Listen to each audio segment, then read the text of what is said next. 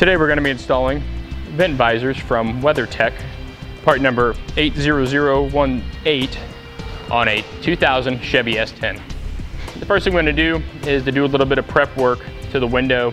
We want to just take and clean the top portion of the window off.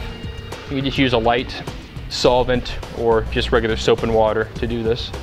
And you also want to get in and clean out the window sill as well. For this particular set of visors, there's not any form of adhesive that's going to be used to hold the visor in, so it's not that imperative that we get it that clean. But on some of the visors, there will be additional double-sided tape to help hold it into the sill. And in that case, you want to make sure you get it cleaned out really well. And we'll go ahead and insert our window visor. To differentiate between the driver's and passenger side, the WeatherTech logo will be going towards the rear of the vehicle. Okay, I'm first going to insert the portion nearest the mirror into place.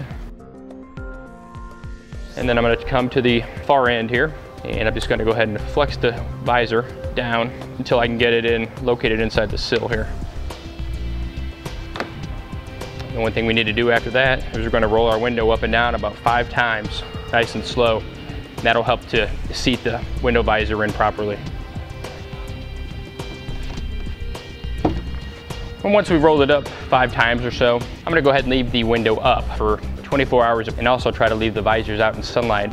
That again will help further seat the visor into the windowsill and around the window. And once we've repeated the procedure for the other side as well, our installation is complete. This will conclude the installation of window visors, part number 80018 on a 2000 Chevy S-10.